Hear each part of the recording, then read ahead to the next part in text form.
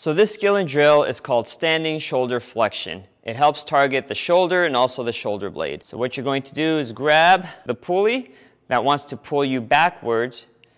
Then you're going to lower your shoulder blades down and back, pinch your shoulder blades together with the elbow straight. You're going to lift the straightened arm about shoulder height and bring it back to neutral.